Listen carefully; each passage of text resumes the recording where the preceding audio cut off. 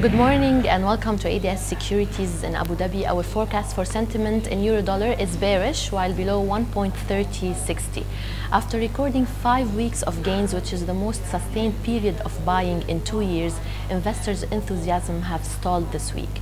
We can see in the first chart that over the week, the levels of bullish momentum have fell, which is a clear indication that buying interest was weakening. The result was a loss of 250 pips from Monday's high. In addition to the losses of buying interest, we had clear signs that investors are willing to sell. The next chart shows how during the week there was repeated bounces and recoveries, but each day any intraday improvements attracted strong selling interest, with the market failing on a daily basis. For this week, both these bearish signals forecast to continue while below 1.3060.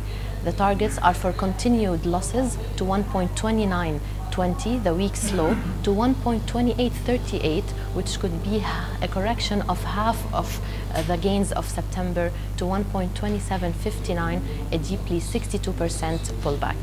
Thank you.